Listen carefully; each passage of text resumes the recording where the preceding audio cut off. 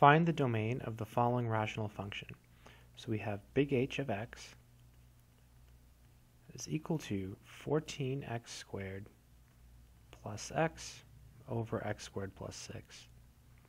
So for rational functions, the domain is everything that you can plug in, and you can plug in anything except those numbers that make the bottom 0.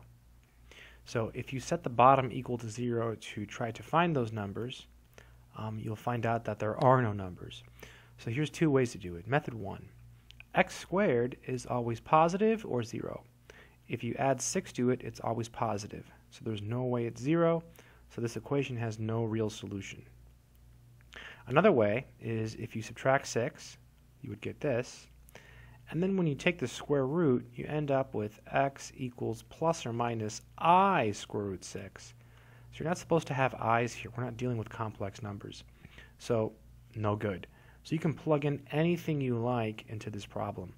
So there are no restrictions on the domain of this function. It could be any real number.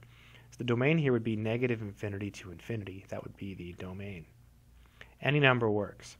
So if we go over here, looks like it's going to be choice B. There are no restrictions on the domain of h of x.